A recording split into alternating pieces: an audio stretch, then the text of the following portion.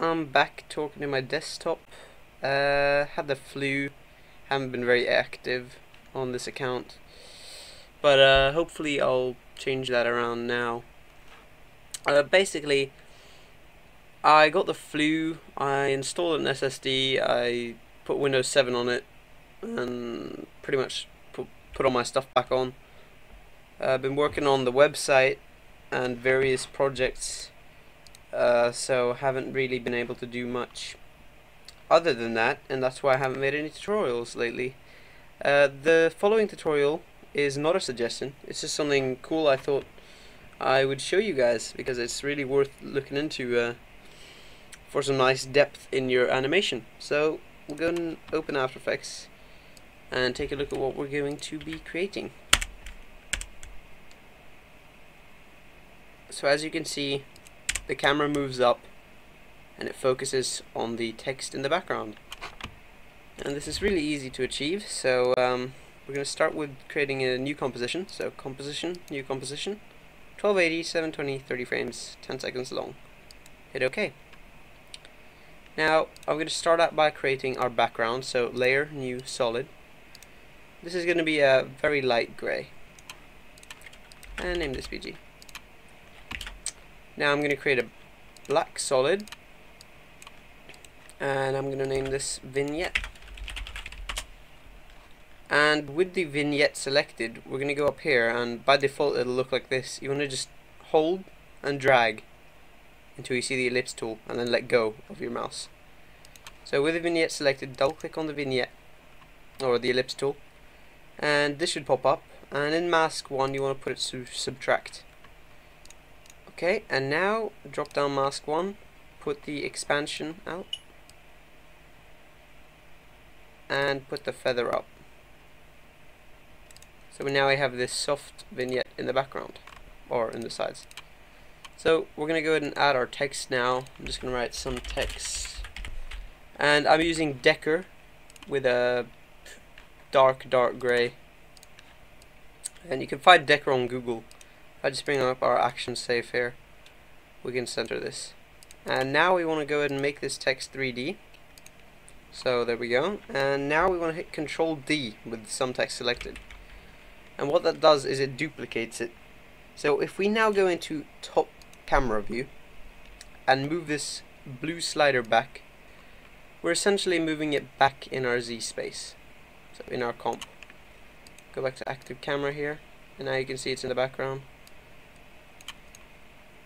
So that's pretty much what we want so far. Now we're going to go ahead and do the complicated stuff, or the not really complicated stuff, the stuff that's going to require some work. So go to layer, new, camera, and 35mm preset. That's fine. Click OK. Now I'm going to use a null object to control the camera, so I'm going to go layer, new, null object. I'm going to name this dolly, as in camera dolly, and making sure this is a 3D layer. It's very important. Take the parent tool, or the pick whip, and pick whip it to the dolly. So now if we move the dolly, we move our camera. Simple concept, just make sure it's 3D, otherwise it will not work. So now we're going to go ahead and go into dolly and go into transform, and at 0 seconds we're going to go ahead and set a keyframe for the position. Move forward to about 4 seconds and move it up. Basically all that's done is made an animation that goes up, and it stops very abruptly. We're going to fix that by highlighting them and hitting F9 for easy ease keyframes.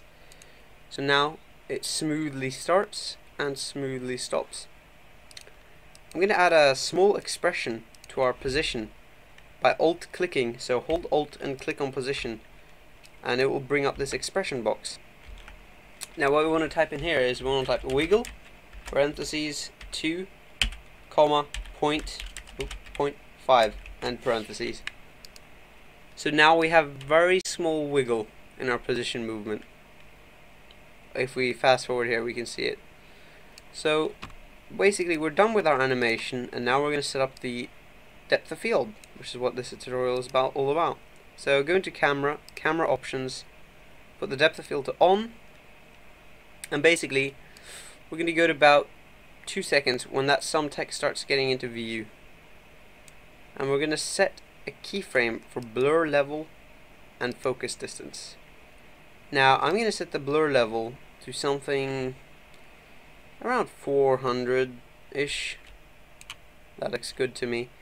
We're going to move forward, so basically it's out of focus, and then we're going to move forward to about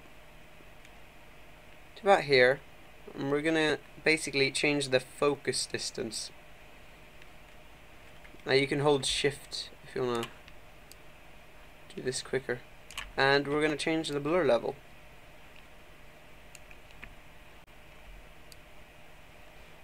Basically you want to fine tune the focus distance to have your text in focus. So now that that's done, let's RAM preview.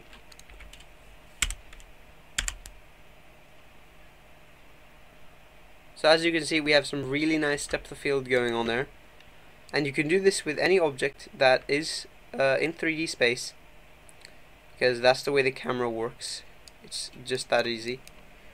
So I hope you enjoyed the tutorial. If you want to ask any questions, head over to our forums, artificialanimation.com/forum, and check out our new site that's been in production. Hope you enjoyed the tutorial, and that's about it.